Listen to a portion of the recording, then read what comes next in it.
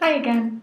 Today I want to share with you a few options for how you might set up your Exemplars lessons in Google Classroom. You could also set up your lessons and materials similarly in other LMS systems such as Schoology or Canvas. Be sure to access the folder of resources shown here via the Exemplars blog or the Exemplars library in the Tools for Success section. Opening each of the subfolders will allow you to view lesson plans, copy slide decks to use in your own class, and see examples of student work. One option for structuring your Exemplars lessons is to use the 5 E's or the inquiry method.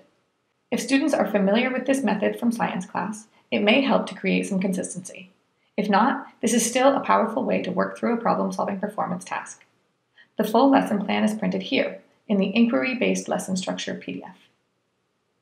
In Google Classroom or another LMS, you'll structure the steps of the lesson using the 5 E's: engage, explore, explain, elaborate, and evaluate. I numbered my steps in Google Classroom, but you might use days of the week if you prefer. The engagement images in the planning section of each Exemplars task are perfect for the engage portion of the lesson. You might paste one into the engage slide deck and send it to students to record their thinking. In the explore portion of the task, students will spend time to solve the task. Depending on your comfort and preferences, students might use pencil and paper, a virtual manipulative tool like Brain+Camp, Google Drawings or Jamboard, or any other tool you've found helpful for showing student thinking.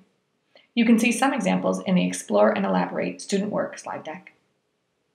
The Explain step is a great chance to meet as a full class or in small groups to discuss different strategies before students move on to the Elaborate step and explain their thinking using a tool of their choice: written text, a video or audio recording, or a combination. This is also a great time to provide students with a link to the digital interactive problem-solving procedure as a way to guide them in crafting a complete solution. Finally, the Evaluate step is a chance for students to self-assess their work. You should provide students a copy of the digital interactive jigsaw rubric at this point. Links to create copies of both of these interactive forms are available here in the Rubrics folder. Look for the links to interactive rubric/procedure document. We hope you find these resources helpful. Have a question or idea? Feel free to contact us.